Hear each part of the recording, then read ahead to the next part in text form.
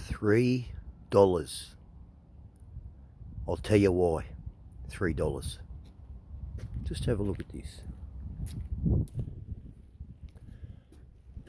That's a poppy.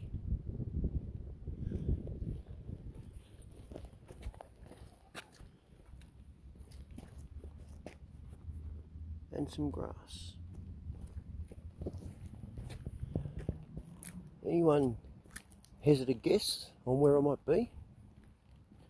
It's 2 o'clock in the morning again. I can't sleep. Probably can't see me now because I'm in the dark. But you can hear me voice. So you can close your eyes to this and think it's a, what are those live stream book things, and you can just close your eyes and just listen for a minute. But first of all, open up your eyes to this. Does anyone know who that is? Right? Hey Sid, and your donkey, how are you, mate? That's Sid and his donkey. Those two helped wounded soldiers off the battlefield. Sid and his donkey. This is my routine when I come to this place. You'll soon see what it is. I have a routine. I like to pay my respects to Sid and his donkey. And I walk along here and I look at this. Look at that. I look at that. I know you can hear me. I look at that. I'm going to try and make this video quick because I only have 26 minutes on my phone because I'm on my phone. Right? I use the GoPro. Here it rattles. I'm sorry about that. So this is what I do. I like to walk onto the squares. See the squares? See them? Right there. And I like to get exactly in the middle. There we go. You're in the middle. And how do I know that's the middle? Because there's a plaque. There. Right? Turn on the light. There we go. That's how I know it's the middle. And I don't stand on it.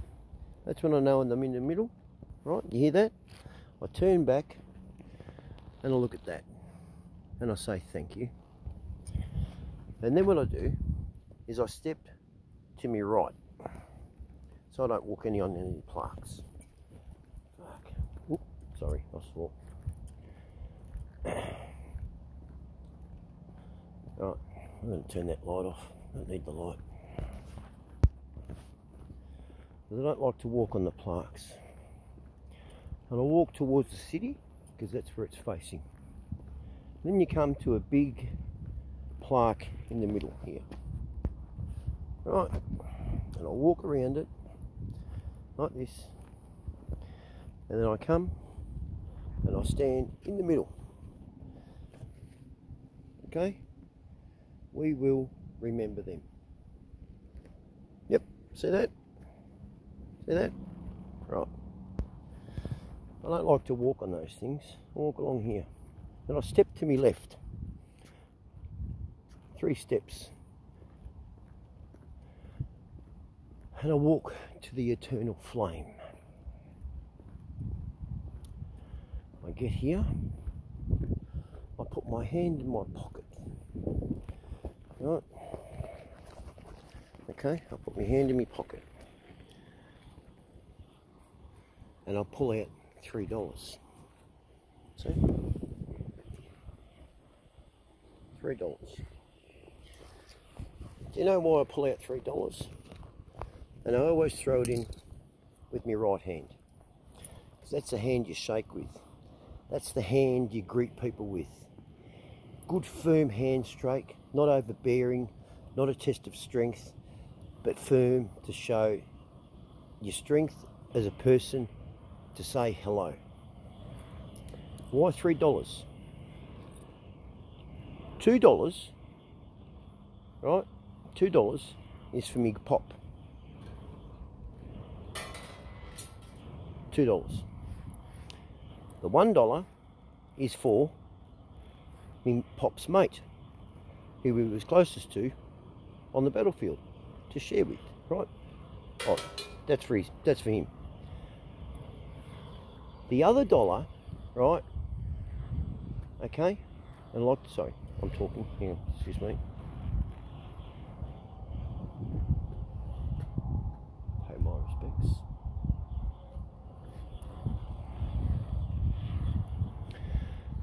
Now we're going to walk in an angle along there, and I'm going to sit on the steps.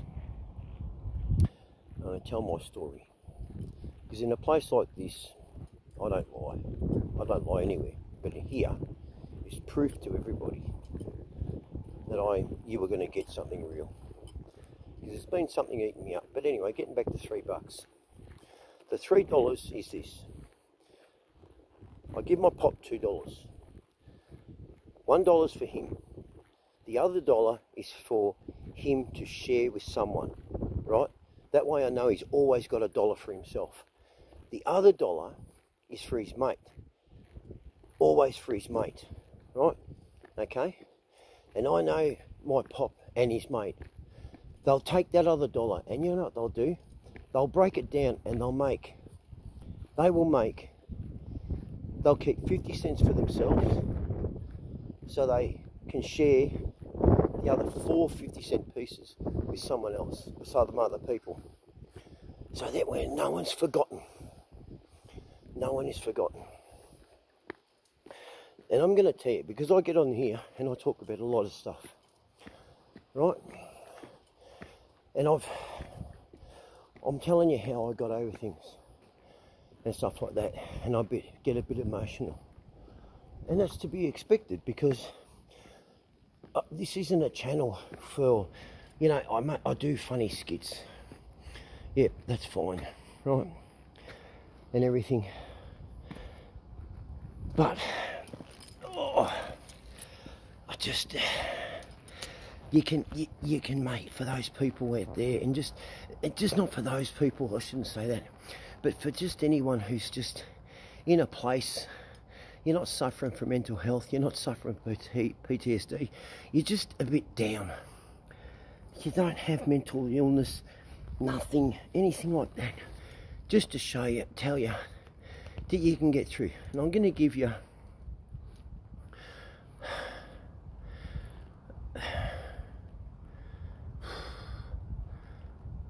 one example. I'll follow this up on a better video, because it's been eating me up. A lot of people have noticed it in my videos, my Sturgis videos, that they've seen a high and then lulls. I'm not going to mention names and that, but you all know who I went with and who we met, okay? And I just want to express the importance of the work while I'm sitting here on these steps. The word staunch. Do you know the word staunch is actually in the reading of the Anzacs? It's there. So when I hear people say these wannabe gangsters, or just people in general, and that they think they're tough guys, or not even that, just people who think they're legitimate men to be able to say, I'm staunch, I've got your back. You want to be very careful, mate, because I was brought up around staunch men. Okay, and they didn't drink and go to pubs and punch on, right? They didn't abuse women, they didn't look for trouble, but they were prepared for it, and they were also willing to avert any trouble happening, you know. And they were all they weren't the heroes, they didn't think themselves the heroes, they just did what was right. And I'm going to tell you this story, right? I've mentioned it in my videos and stuff, but not at length, right? I flew to America on my own. So I left my Mary and I flew to America on my own, right? Okay, to meet up with, I won't say names, 3 men, okay? We all know who they are, right? Anyway, get there, no worries, everything's good, everything's happy, right? Things took a bit of a turn. Now let me just explain this. Before I left to go to America, weeks before, I did have the conversation with one of the 3, okay? Out of the 2 that knew, one didn't know, and that was what the surprise was. but one of the three I had a conversation with before leaving Australia, before booking any flights, before doing anything, to go over what was actually going to be expected of me, or what was going to be happening, what expenses, the whole lot. Okay, I just want to say I'm not a leech, right?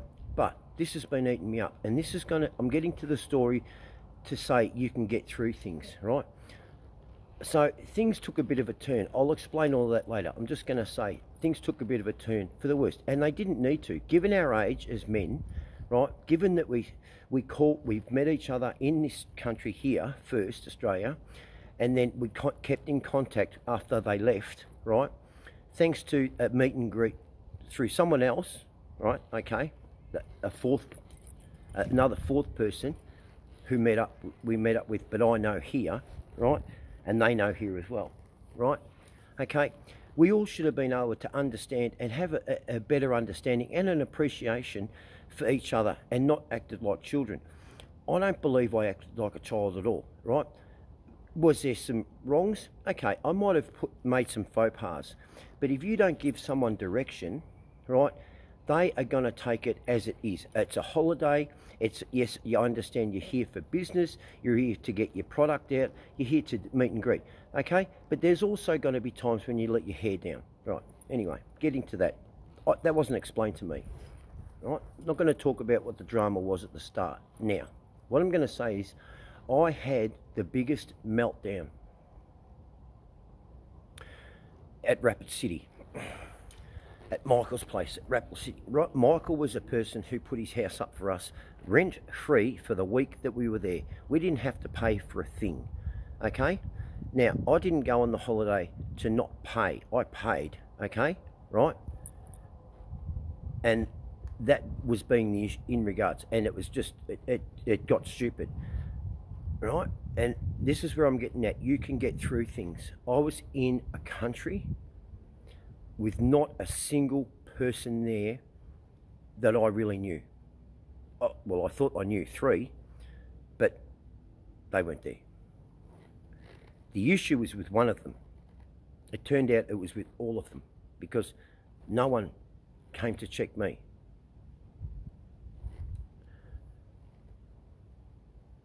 Two other people, right, David and Shep, right, I don't know them. I don't know them. I've been in that country for a week. I've ridden with them, big deal. But it's amazing the connections you can make with people instantaneously. You can know someone instantaneously on first meeting. We've forgotten that. But you can. You can know a person instantaneously. Anyway, I had a meltdown. It was the day, it was the night, or that day that we met a certain person. That night, I had an absolute complete meltdown. I had one of the three jumping on me. The person that we met, well, didn't really come across as like he was that excited or really genuine that I was there. I felt, this is what I felt, okay? And I've been around, okay? I've not just walked around the football field. I've walked around a lot of city blocks, up a lot of alleyways, and I've also done a lot of things. I don't tell people this because on the basis that, yeah, I did it hard at school. I was dyslexic, and that, not saying that's being stupid, but that's just a fair, letting you know. I can read, I'm an intelligent man. But someone like myself isn't looked upon as someone who can, oh, how did you do that? Where did you didn't grow up there, you grew up there. You know, you're judged. And judges everywhere, right? Let me tell you, some of the best people in the world, look where Superman grew up. He grew up on a farm and he turned out to be a hero. You know, if he told his story, people wouldn't believe him. Look at Clark, that's why he dresses as Clark Kent. Like, what Clark Kent do? He's nothing, he's an idiot, you know, he can't do nothing, right? Look at Spider-Man, he's a kid.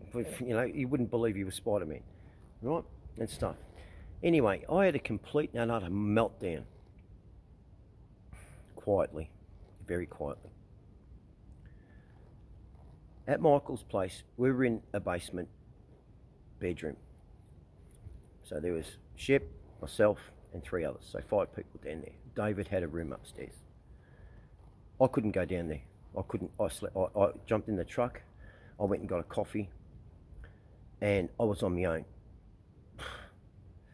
And I wanted to go home. I wanted to go home. Just wanted to go home. I didn't want to ruin their trip anymore, or I didn't want to ruin. I wanted to go home. I tried everything. You know, I was on my. I'm not going to say best behaviour. That's bull. Almost. That's not. I'm not an idiot. I'm not a fool. I'm not the king's, you know, joker, clown. Okay, I'm me. Okay, I know how to pay respects. I've been in a lot of places where these so-called people, the one that I know here, and the three that we know who don't live here, right? I've been to places so they could only dream of even going and meeting people that they're never going to meet. I did. And I met them not by accident. I was requested to look after these people, to meet these people. Okay? I'll let you. So, I had a complete and utter meltdown. So I was going to sleep in the truck. That's it. In the driveway of Michael's place. I was going to sleep there. And that was it. I'd already spoken to Mary. Mary and I, we were going through a bit of, we've been going through some rough things, as relationships do. You know, am I going to say worse than others? Yeah, it did get bad. There was, you know, I'm not going to say what it was, but let me just clean things up.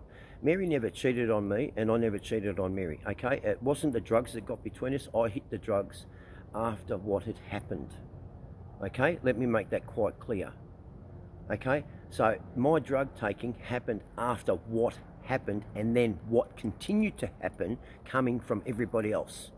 All right, that was out of my control, regardless if I was on drugs or not. I didn't cause it. My drug taking did not fuel any of my issues outside of the garage. My issues inside the garage. Okay? I'm sick of people looking at people who drink or take drugs and go, oh, you brought it partially on yourself because you drink or you take drugs. Not in all cases. But anyway, it was David who came out. He knew this was happening. He could see it on the travel up to Sturgis, and this divide that was happening between me and 3 other people. And he came out and he said, "Come inside. You're not sleeping in the truck." I've spoken to Michael. Michael was at work. He's a trauma nurse. Right. Let me just check how long I've got. Right. I'll hurry this up. He brought me into his bedroom and he said, "Justin," he said, I want you to stay. I'm enjoying your company and I know you're enjoying it. I personally, and Shep personally, want you to stay. But if you've made your mind to go home, I can't do anything about that.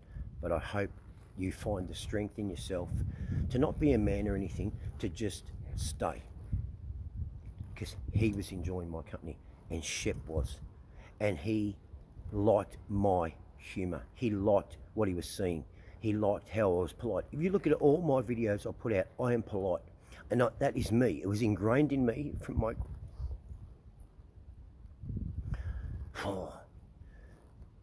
It was ingrained in me from my grandfather, my pop, my Auntie Pat, my Uncle John, and people I met along the way. And I got through it. And I had the time of my life over there. Not with the 3 though. With the 2 and then 3 being David's wife. And then I met Jason, Sugar Tree Farm. And then I met Thumper, who helped Paulie and I, who helped me help Paulie when he dropped his bike. Paulie dropped his bike and we picked it up. I enjoyed the roads, and knowing that what I was doing then was okay by David, I really didn't care what the other 3 thought, because it wasn't their country, it was David's, and I was accepted and I was appreciated. Let me just say, the 3 that should have come out, the 3 that should have helped me, didn't. And that's what hit me the hardest, but I got through it. And you can get through it. And the reason why I'm saying this is because I was in another country in a car that wasn't mine. That was Shade Tree Surgeon's car. Thank you very much for Shade Tree for lending us your ute. and letting me drive it, even though, you know, I drove it, David drove it, and that's it, right? You know, but you can get through things. You know, that was pretty scary. You know, I'm in a country, I'm in Rapid City. It's a small city, there's no international airport, it's small aeroplanes coming in and out, and I wanted to go home. I had no way of getting out of there. My meltdown happened at 11 o'clock at night in Rapid City, and no one came out bar David. And I slept on the couch, on Michael's couch. And when Michael came home, he was quiet and he went to bed.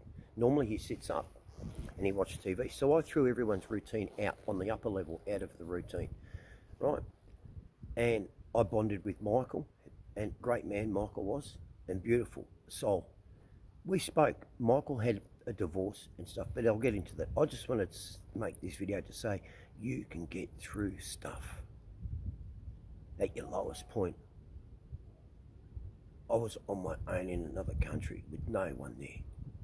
People I barely knew, people I thought I knew that I didn't know at all, and people I barely knew that knew me and I knew them really well.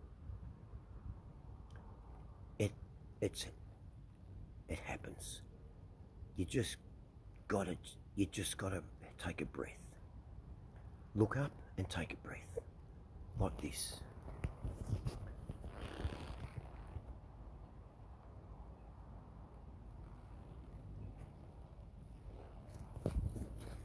So I'll finish off with my routine because I've got the time.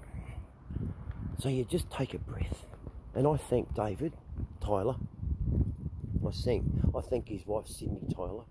And I thank Shep and Jason and the people I met. You'll see that. I'm polite, I'm courteous. That's my nature. I care about people. If I say I've got your back, I've got your back. If I say I'm going to be there, I'll be there. If I can help you in any way, don't hesitate to ask. Just let me know what you can, what you want. I mightn't be able to do it, but I might know somebody, right? And that, so think of people around you that are like yourself, me, or someone else. Don't be those three. Don't say your brothers. Don't say your mates. Don't say. Don't be an imposter. Don't use words that carry a lot of weight and a lot of history to them. Brotherhood, staunch, mates, men, I've got your back. Please, I come here to this place at this time of night. This is when I mainly come. I don't come when it's the fad of the day, you know, the 11th of the 11th, or, you know, Anzac Day and stuff like that, you know. I come on every other day when you should remember them. Not on the day that's dedicated to them. On the day, it's every day you remember. And that's how it is with friends and family. You don't remember them on their birthday, Christmas, Easter, and things like that, anniversaries and stuff. You remember them every day. Every day. If you've said you love someone, you said you're staunch, you said you're going to have their back, you said this, then back it up. If it wasn't for my strength in Rapid City, I don't know what would have happened. And I wouldn't wish that on another person, to go through what I went through in a ute, in Shade Tree's surgeon's ute, parked in a driveway in Rapid City with no one there. And this is what else I do. I pay my respect to this man.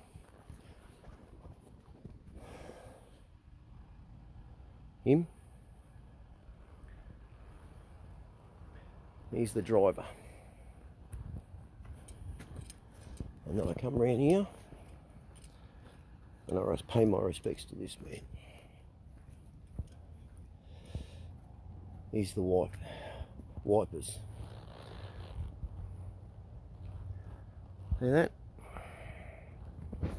And then I say, take it easy. See you later. Go get a pie. You can get through stuff. You can. Just take a breath. Alright? See you later.